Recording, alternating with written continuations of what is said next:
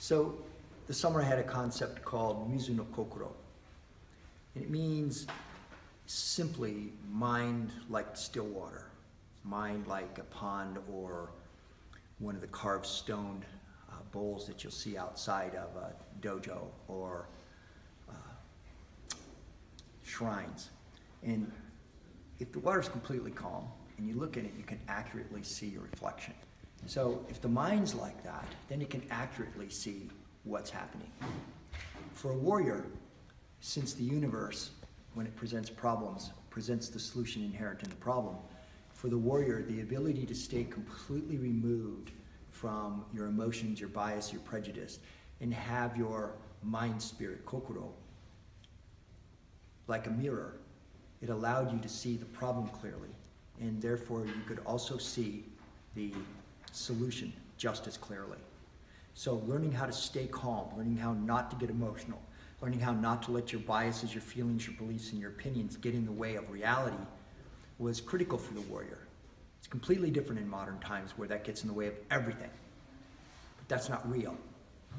We're in society in a state of non-reality right now, and it's being pushed. And it's being pressured, people are being pressured to go along with this non-reality as if it was actually real. Obviously, no good can come from that. You wouldn't fly in an airplane designed by people that designed the airplane like that. You hope it wouldn't even get off the ground, okay, or gain any type of velocity because it can't function.